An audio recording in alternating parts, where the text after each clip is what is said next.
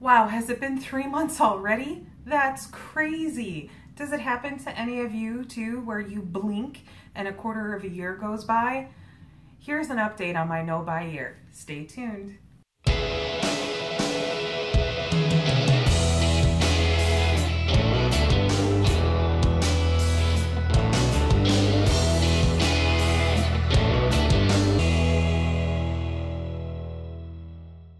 So 3 months ago, I started my YouTube channel, and the whole reason for me starting this YouTube channel was I was inspired. I was inspired by Shell Bizzle, and I will link her down below. I was inspired by Hannah Louise Poston. I will link her down below.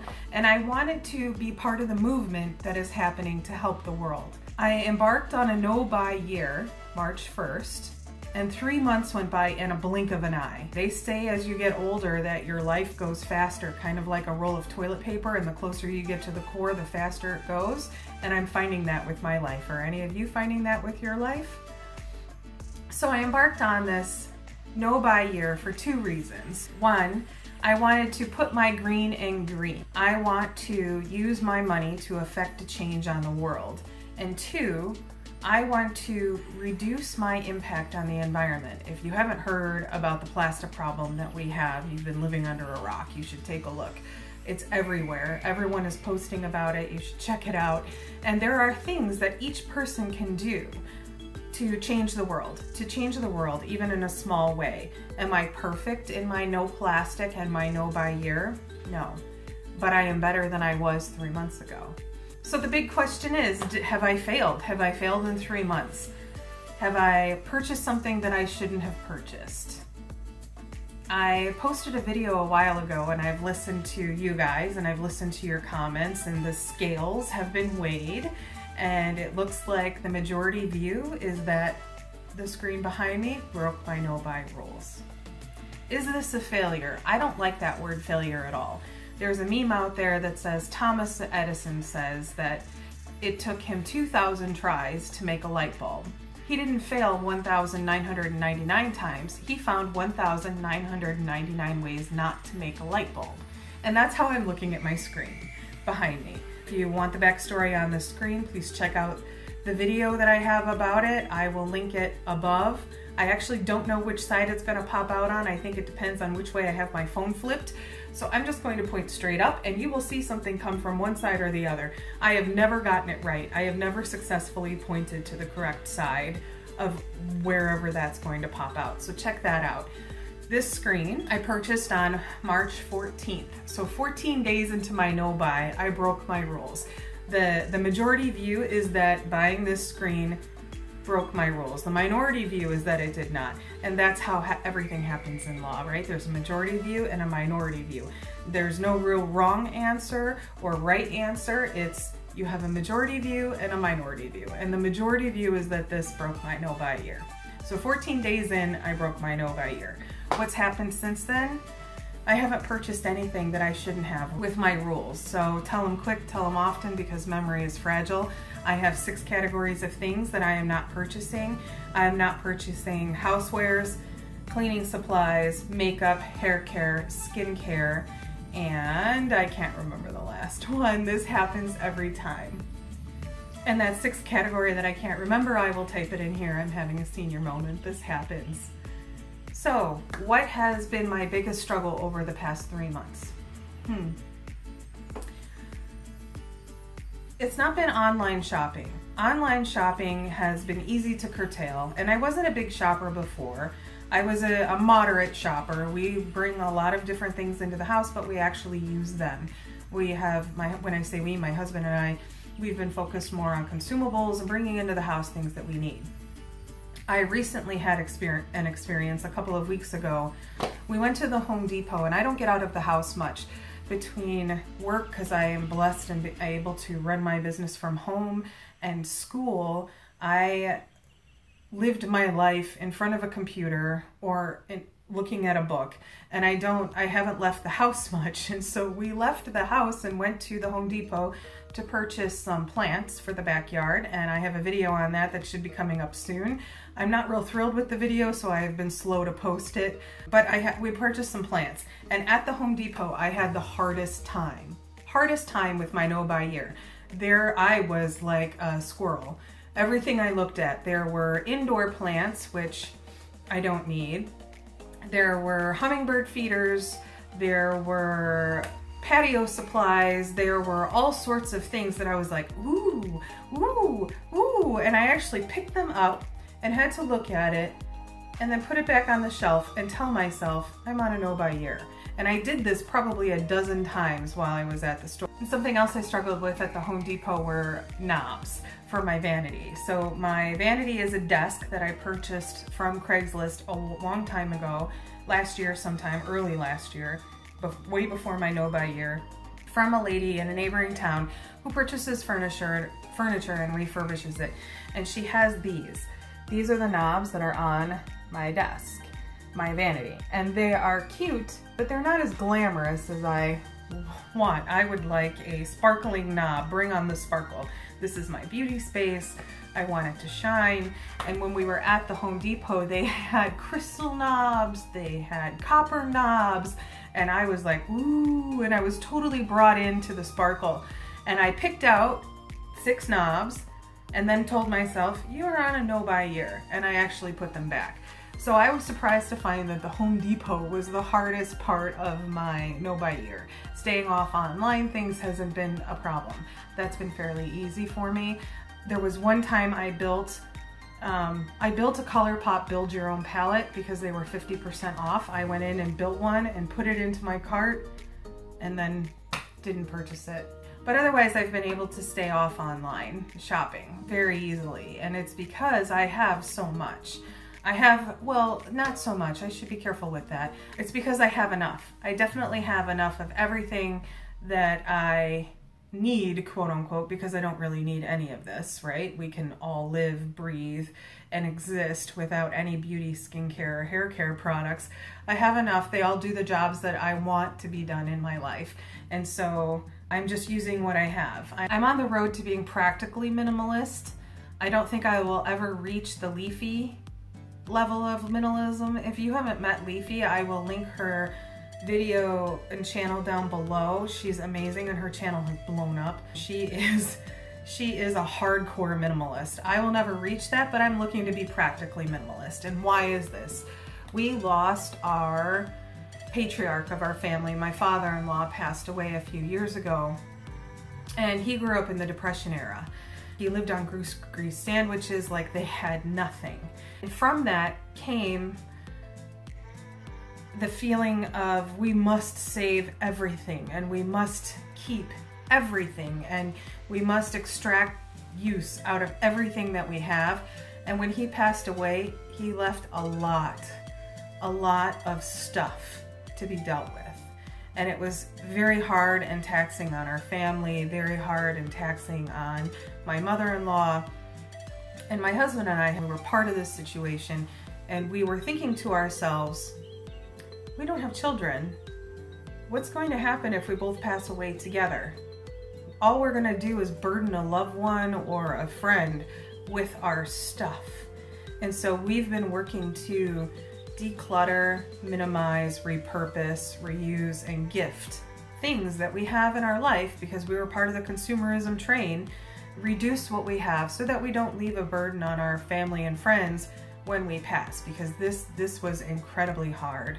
There was so much. He had so much. He had 3 sets of basically every tool. He was a building engineer, and we ended up donating a lot of his stuff. Now, is that great? Can we help people, friends, family, build their own businesses and fill a hole that they have in their need space for work? Yes, and we did as much of that as we could, but there was still a lot. Nuts and bolts and other little hardware gadgets and gadgets and widgets and just tins and tins and tins of stuff. And so we ended up giving a lot of that away. Back to my no-buy-year. I'm a squirrel, so I think in every video I ever post we're gonna have a drinking game, and if I go down a rabbit hole or go off on a tangent, take a drink of whatever you're drinking. If you're drinking water, you will be well hydrated. If you are drinking coffee, you will have a heck of a buzz. The same goes for a cocktail. If you're drinking a cocktail, both coffee and cocktails will give you a heck of a buzz. So So take a drink because I just went down a rabbit hole. Go back to this failure talk. Does this mean that I failed? I don't think so. And leave in the comments down below what you think and how you think about the word failure and what thoughts are invoked when you see somebody not perform 100% under rules. I don't look at this as a failure. I look at it as an opportunity for learning and to not get pulled in again into purchasing something else that would violate my no-buy-year rules. I am grateful to have the screen behind me. If you watch the video, you'll know that it has my channel saying right here in a subliminal message, "Be the change that you want to see in the world" by Gandhi. And I thrifted this. A neighbor of mine was moving away. He had it posted on Facebook. I may have saved it from a landfill because if it didn't sell, he was ready. He had to go. He was packed up and ready to get out of the house. It may have ended up in a landfill. Maybe it had been donated, but either way, it has been repurposed, lovingly cared for, and now become a part of my YouTube channel.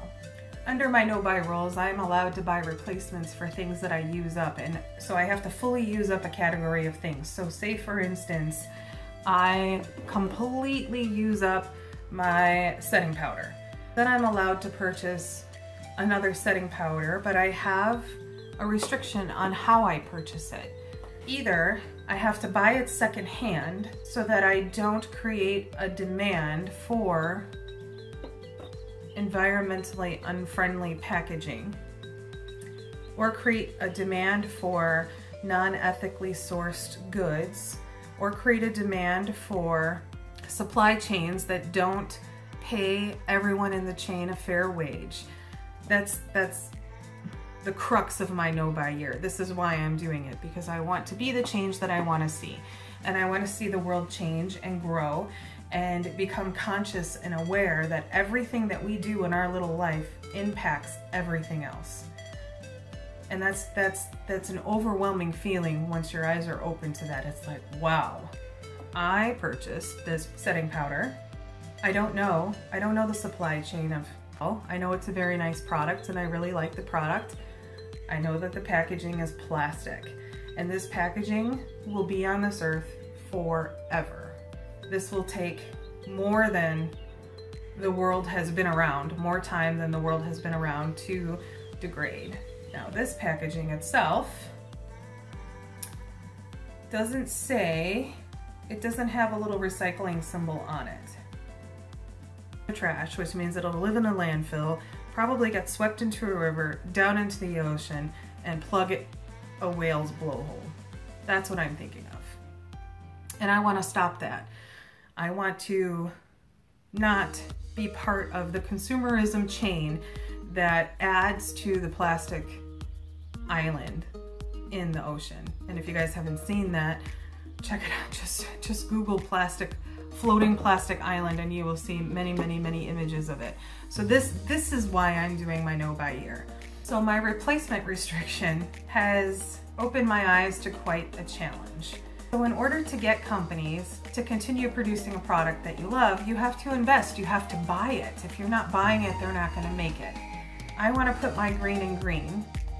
I wanna drive, I wanna fuel the green technology space with my money, and I want to purchase things from companies that are focused on their impact in the environment. And one of the products that I'm going to struggle with the most is one of the bits of my holy grail hair care, and that is this Wow Dream Coat. This stuff saved my hair. I absolutely love this product, and I'm about to pan it. It feels like maybe the level is down to here. Absolutely love this product. This packaging is a recycle of 2. I don't know about their supply chain. I don't know if everyone's fairly compensated in their supply chain. So in order to purchase this product, I'm going to have to find it secondhand. Now this creates a paradox.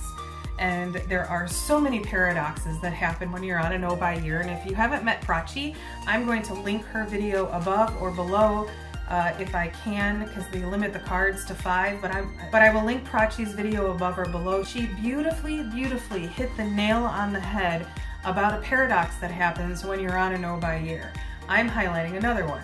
So for my restrictions that I have to replace things secondhand, that doesn't mean used, it just means I am purchasing them from someone who already has items in their bloated categories and I'm not creating a demand for a product.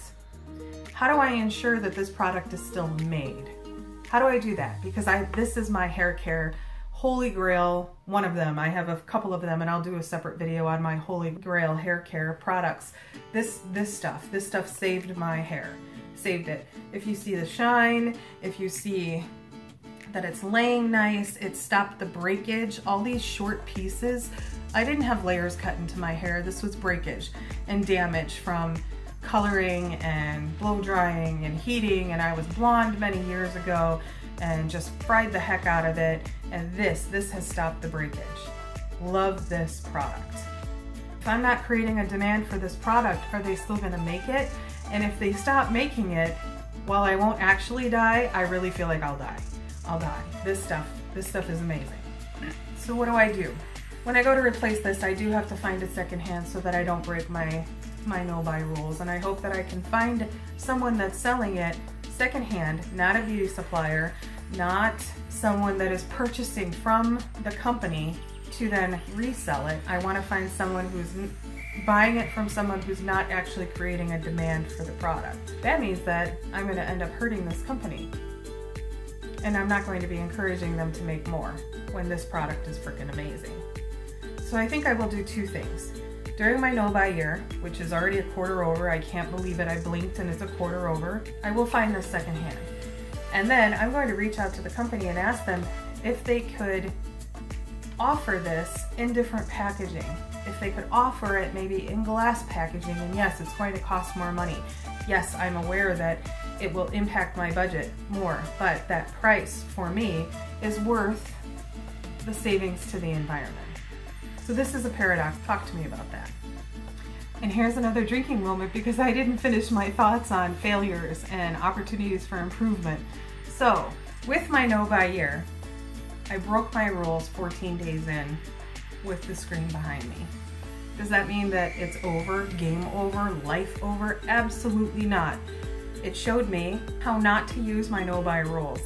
I am grateful that I have this, but it taught me something. It taught me I am still driven by consumerism and by having all the pretty things. I think that this is beautiful, and that's going to be a challenge in my practically minimalist series that I will be starting soon. I'm gonna go through my house, clean out things, organize things, declutter things, and then talk to you about what I'm doing with those decluttered items. And I actually have a table over here that is the bane of my existence right now. It's covered in items that I want to remove from my space, but I want to do it in the right way. And I don't know if donating them is the right way, because a lot of donations end up in the landfill. And since day 14, I haven't broken the rules. I have stayed well within my rules. I have replaced things with secondhand items or found a company that really cares about the environment, the supply chain, making sure everybody is paid fairly, that their items can be easily recycled, easily reused, and won't end up as part of the floating plastic island and actually there's multiples of them out in the ocean. Now, since I highlighted an opportunity for improvement, I want to highlight an absolute win. And stationery is not a specific category in my no-buy year, but what did I do? Because I want to use what I have and I want to repurpose what I have, and I don't want to drive consumerism for products that hurt the environment. Tell them quick, tell them often, memory is fragile.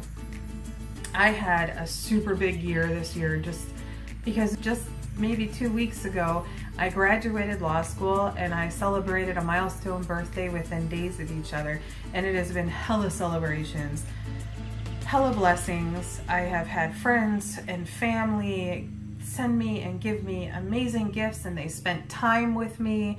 I am a true believer that time is the greatest gift that you can give someone, because you're giving someone something that you can never, ever, ever get back. And they all came down. They all came into the big city that's near my house, which is quite a drive for some of them. I even had friends coming in from Minnesota, which is a good day drive for them. And they came into to my town, and they hung out all weekend, and it was just celebration for days. I wanted to send thank you cards. Stationery is not a specific category of things that I have included in my no buy year. I am on a journey into becoming practically minimalist, and I want to reuse and repurpose the things that I have. So I have this whole box that the top popped off of stationery. And this box was stuffed with cards years ago, and now it is about half stuffed. I had a few thank you cards in here, and I used them all up for thanking my friends and family for their amazing gifts, incredibly generous gifts.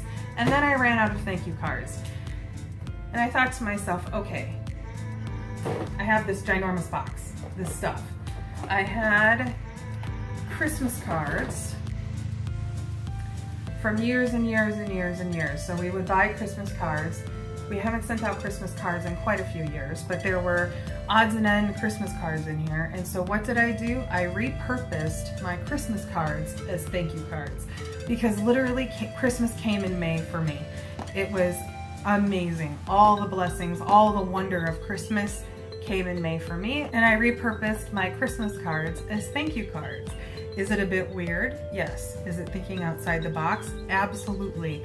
Are some of my friends gonna get it and get a kick out of it? Absolutely. I can't wait to start receiving the text messages. Are some of them not gonna get it?